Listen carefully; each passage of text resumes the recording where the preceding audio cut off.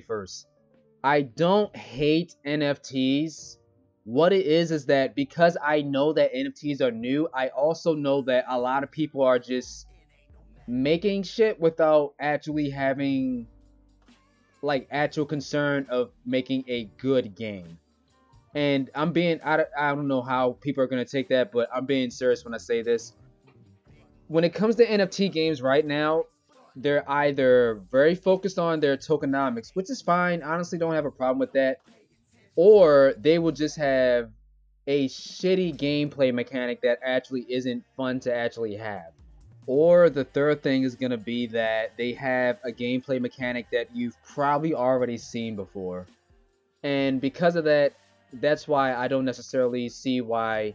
This is kind of just my reason of why I don't like NFTs now. Is because they're so new, the gameplay behind them is just going to be very lame and very bare bones.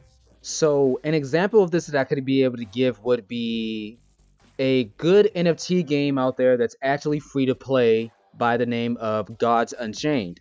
So Unchained is a free to play trading card game where you can actually sell your own items, and even if you don't own them, like the entire concept of having like actual valuables and collectibles that you earn and that you can actually trade and sell off later as an NFT game is actually very good. However, I can immediately tell you that this gameplay alone is quite literally the exact same gameplay of Hearthstone, which is a popular free-to-play trading card game made by Blizzard.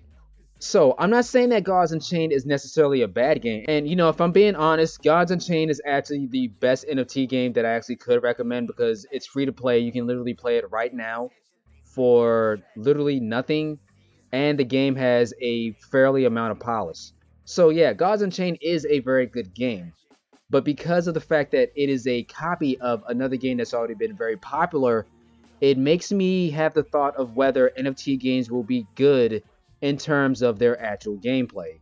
And what I mean by that, just to get a little further into detail, is if every NFT game that comes out is going to be a carbon copy of games that are already out now. And don't get me wrong, games these days are literally just carbon copies of each other continuously going on. But with the concept of me having appreciation inside of that game, does that mean that the game itself is necessarily good? Because a lot of NFT games are still in their infancy stage, it makes me really wonder whether years from now, that same NFT game will actually be able to uphold its actual value. Because as NFT games start to evolve and adapt, I have a good feeling that people are going to find better ways to get people to play these games without focusing strictly on just tokenomics. And granted, I understand that the tokenomics are the reason why NFT games are so special, but right now, the way I see it, there is nothing thrilling behind what's actually being shown behind these new games that are coming out. And I mean, there are games that have literally no gameplay to show, but they have the promise of their tokenomics. And like I've said before, there are a lot of games out there that are actually very, very good in terms of the NFT space. But because of the fact that they're new to the space and that NFT games are new, I can easily tell you right now that some people are developing games without having any actual care of trying to make a good game that actually plays very well, that's actually smooth, that's actually different compared to the ecosystem of games that are already out there.